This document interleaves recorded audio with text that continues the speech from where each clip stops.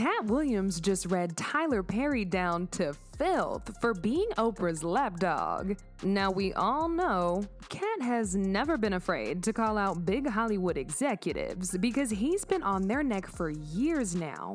However, he recently sent the whole internet into a frenzy when he went off on Tyler and his best friend, Oprah Winfrey. See, according to Katt, Oprah has always had an agenda to destroy Black entertainers in the industry, and she's been using Tyler as a puppet to do it. This ain't the first time Tyler and Oprah have been called out for working hand in hand to destroy people in the industry for their own selfish gain. The craziest thing is, Katt is not the first person to call them out on this. They've also been put on blast by 50 Cent, Ludacris, Dave Chappell, and Monique for the exact same reasons. 8 years ago, I did a movie called Precious. And on that film, I received $50,000, and that was not my argument because that's what I signed up for. We got labeled as difficult because I said one word, and that was no. I said no to Oprah Winfrey, Tyler Perry, Lee Daniels, and I said no to Lionsgate. Each one of you said to me, Monique, you're not wrong. But none of y'all in real time was strong enough to go publicly and say, we can't throw our sister under the bus. When people said, Monique, do you think calling a boycott was extreme?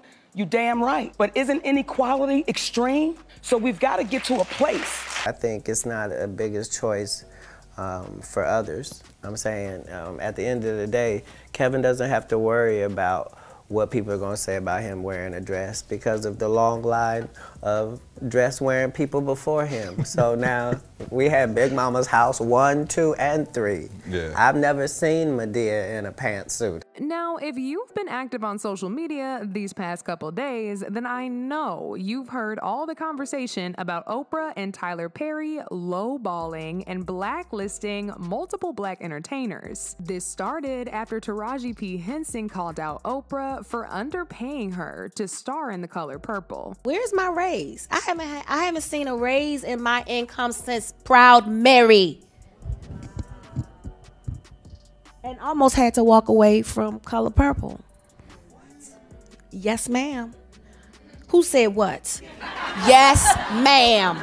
But many people were quick to point out that this was not the first time that Oprah had been accused of doing this, and that she had been using Tyler as her lapdog to destroy the careers of a lot of people in Hollywood. One of the first people to call her out was Monique. See, Monique exposed Oprah and her lapdog Tyler Perry for blacklisting her and causing her to lose multiple jobs after she refused to do press runs for the movie Precious, which was co-produced by Tyler and Oprah and directed by Lee Daniels. See, according to Monique, she was paid a mere $50K to be the supporting lead in the movie, which was already barely enough considering the blockbuster hit the film went on to be. Oprah and Tyler still shamelessly had the guts to demand her to go on a press run to promote the movie without getting paid an extra penny. Monique then clapped back by refusing to do the press runs unless she got paid for it, since it was never in her contract to be jumping from one country to another doing press runs for free. But that pissed Tyler and Oprah off so bad, they started working overtime to destroy her. They flooded the tabloids with all sorts of narratives about her being difficult to work with, so directors and producers would stay away from working with her. You had difficult demands. I want to address it for the order that it went in. And when Mr. Daniels said I had these demands, it shocked me because I was saying to the screen, Dawn, please ask him what the demands were. And actually, there were no demands. There was a request from the movie studio, and they called and requested that I fly to France for the Cannes Film Festival. I simply said I respectfully declined. Because if you can remember at the time, there was a talk show called The Monique Show. I was doing a comedy tour. I was actually in the award season of the awards, and I'm also a wife, and I'm a mommy. So when they called, I had a couple days just downtime. I wanted to spend that with my husband and my kids. So when we said we respectfully declined, the movie studio called back again. So when the movie studio says we can't set a precedence and pay you to do this, we didn't have an issue with them. Okay. But that's when the reports came that now Monique is being demanding and she's being difficult. They had a request. We simply had a request, and they said they couldn't do it, and we said we understood. That was it. As if that ain't bad enough, Oprah then ordered Tyler to trash talk Monique to director David Tolbert so he wouldn't hire her for an acting gig, which Tyler did, no questions asked. So Tyler Perry says to me, listen, you may really want to consider promoting this film, because if you get nominated for an Oscar award, your next film is $3 to $5 million. And if you win it, your next film is $6 to $8 million. I said, Tyler, who you talking to? I'm a black woman. Where do they pay those type of salaries, brother? I said, what I cannot do, Tyler, is work for free. I've done what I was supposed to do. I cannot go overseas and do this for free, Tyler. So then he goes on about his spiel, you know. I said, well, listen, you can write me the check for me to go overseas. I don't care where the money comes from, but I'm not going to do it for free. He says, well, I don't believe in giving money away for free. I said, I don't believe in working for free, so we're on the same page. Oh, but baby, it gets worse. Oprah then decided to interview Monique's brother, whom Monique had previously accused of SAing her when she was a child, as well as to interview Monique's entire family, whom she's made very clear several times she's not on speaking terms with, because they initially sided with her brother when she told them about what he did to her. Where Oprah Winfrey and I have a problem is Oprah Winfrey called us up. And she said my brother wanted to come on the show and talk about him molesting me, and he wanted to tell other parents how to look out for molesters. My brother Gerald is a charmer. So my mind thought was, because she said, do you want to come on? I said, I don't want nothing to do with that cat. I said, nigga, I know is up to a scam, but people can change, and who am I to say he hasn't changed? It might really be different. So I don't want to get in the way of that. I just don't want nothing to do with it. She said, if you don't want me to have your brother on the show, I will cancel the show. No show will happen, but I wanted to call you up to see how you felt first. When I hung up that phone, brother, I looked at my husband, I said, that bitch is all right with me. That's a real... She kept it because she didn't have to call me up. She didn't have to say my brother was coming. She could have just ran with shit and let it happen. I dig her. So as you can see, Monique made it crystal clear she had no problems with her brother coming on the show as long as she wasn't brought up. But Oprah decided to ignore every request and drag not just Monique's brother to the show, but her entire family as well, and made the whole interview about Monique. With my brother, my mother, my father, and my other brother. Now, the reason why that means so much is because in the conversation we had about my brother, we then went deeper.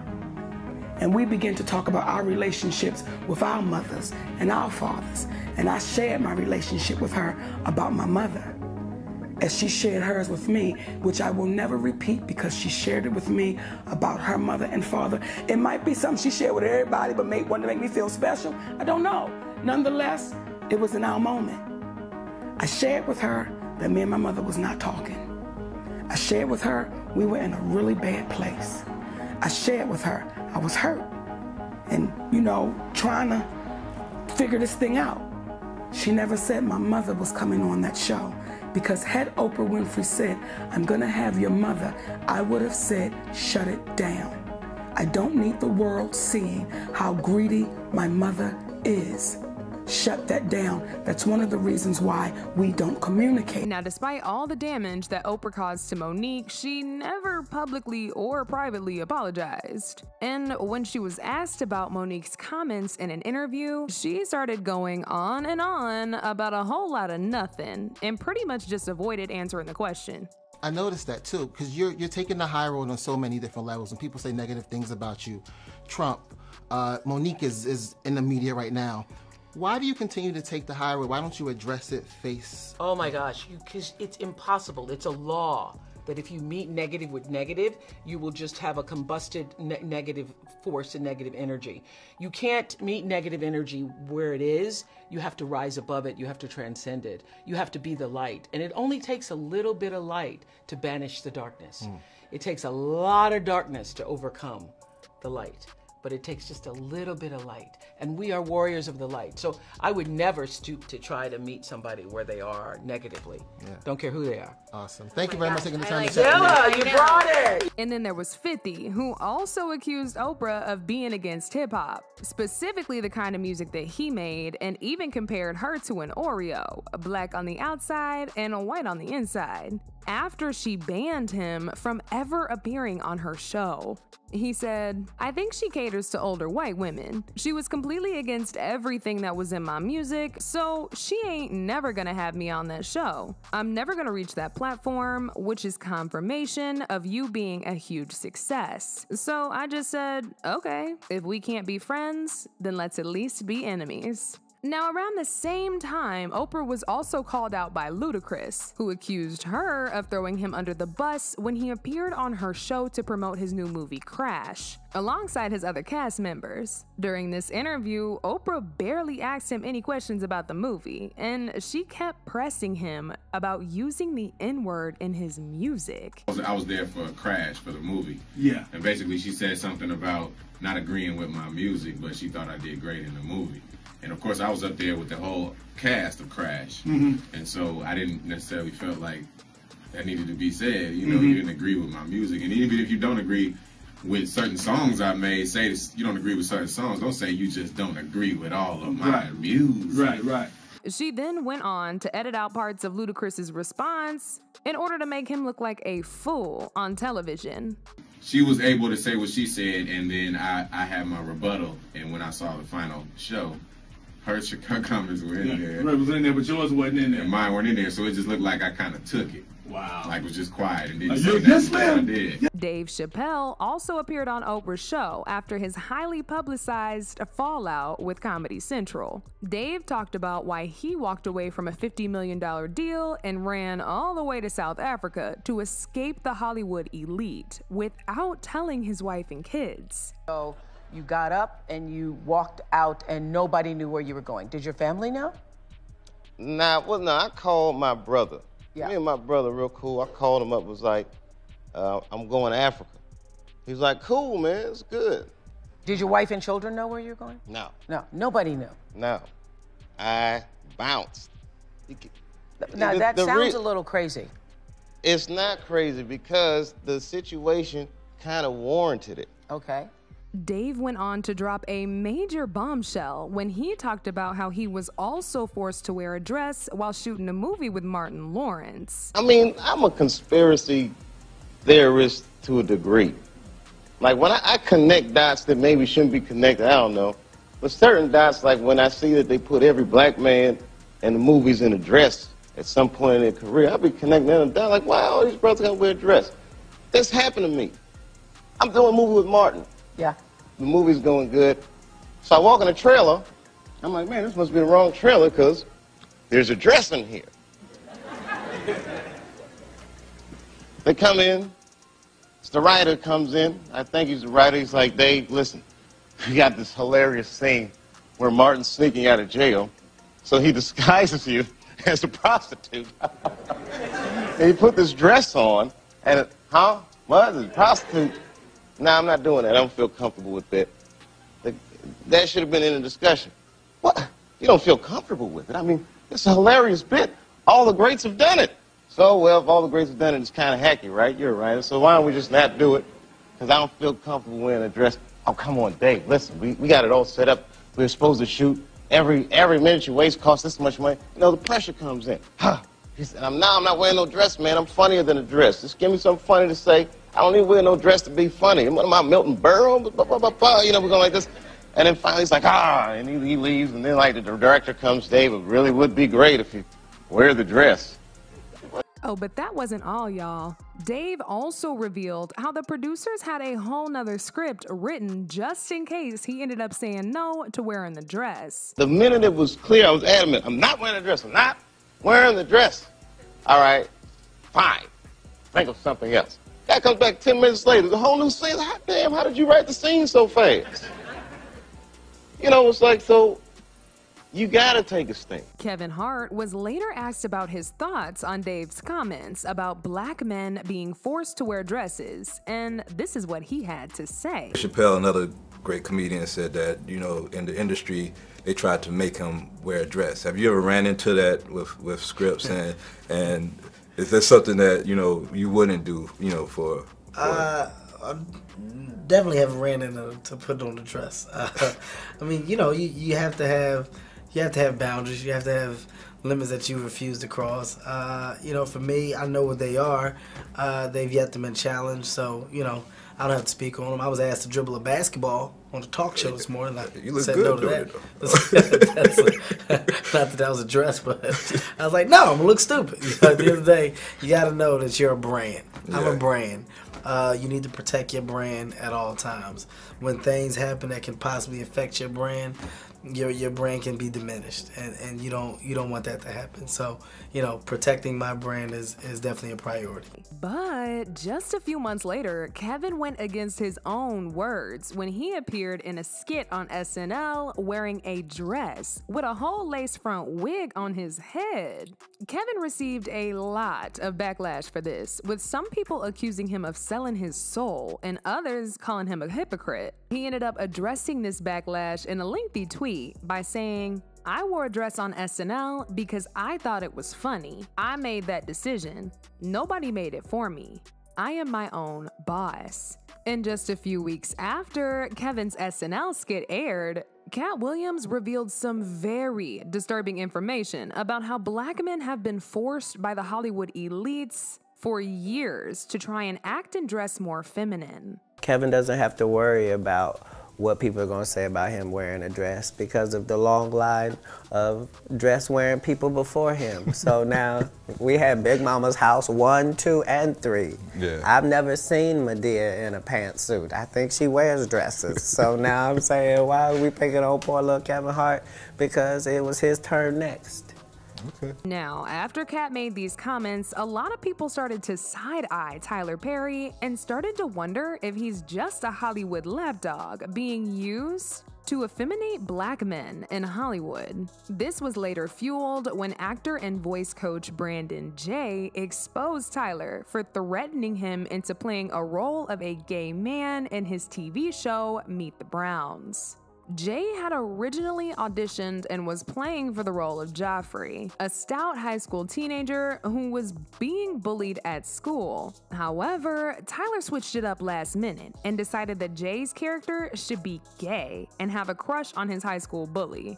Jay said he was uncomfortable because Tyler was already threatening to fire him if he didn't take the role, so he had no choice but to do it. Here's a story time about how filming Meet the Browns was the most stressful and hardest thing that I've ever done in my entire life. I had no idea that Tyler Perry Studios' schedule was so drastic. If you're working on a regular network show, they take a whole week to film an episode. Tyler Perry Studios, they film an episode in 1 day. The character was Jeffrey, a fat high school teenager who was very intellectual, who was getting bullied at school. I take 2 to 3 days to learn the entire script. On the day of filming, first thing we do is a table read. I know all of my lines.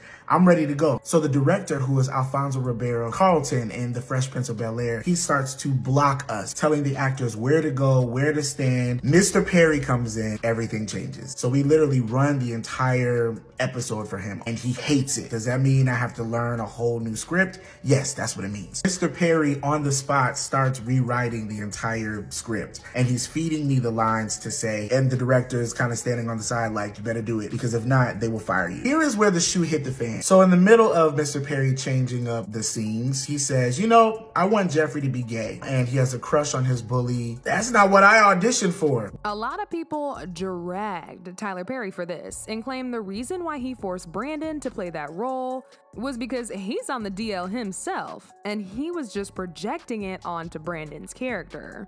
Now, I wish I could say that's the end of it, but it ain't. Tyler came under fire again when Christian Keys seemingly hinted at Tyler S.A.ing him. He posted a tearful video talking about the time when a certain powerful man in the industry took advantage of him. Same time this person was sexually harassing me for years. He was claiming, that he had multiple young black men on the payroll, and they just had to show up when he requested them to be there. And clearly that's why it felt to him that it was okay to say these things. And I want to have these discussions. I want to be transparent with y'all about that. I've done my best to forgive this person, but it happens. It happens. It's not just women that have to deal with it, but it's also men sometimes. And even though Christian didn't explicitly mention Tyler, most believe it's him, because Christian has a long working history with Tyler, dating all the way back to 2005 when he appeared in Tyler's film Diary of a Mad Black Woman, and most recently in Tyler's new TV show All the Queen's Men. A lot of people were disgusted by this and started speculating if this is why people like Katt Williams have been on Tyler's neck for so long. Well, Katt finally decided to respond to everything, and he went off on Tyler for being Oprah's lapdog and using his power to destroy the careers of black entertainers. He also threw some shade at Tyler and said Tyler plays the role of Medea all the time because he can't play a man in a movie to save his life. Chill, Katt know he is messy as hell for that one.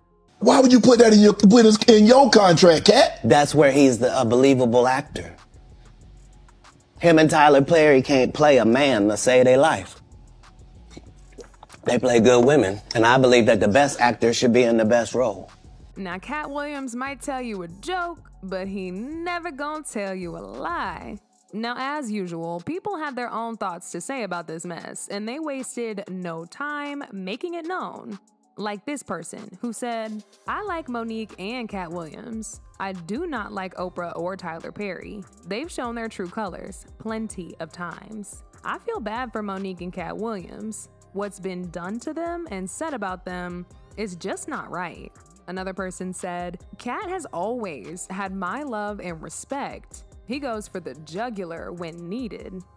And just like Dave Chappell, they've tried their hardest to destroy both men. I hope other black men and women will see how both men survived in the public eye. They can do it too. But now I want to know your thoughts. What do y'all think about Katt going off on Tyler for being Oprah's lapdog? And do y'all think Tyler and Oprah really have an agenda to destroy black entertainers to please the elites in the industry? Y'all been knew what to do. Let me know your thoughts in the comment section down below. And don't forget to click here to watch this other very messy video.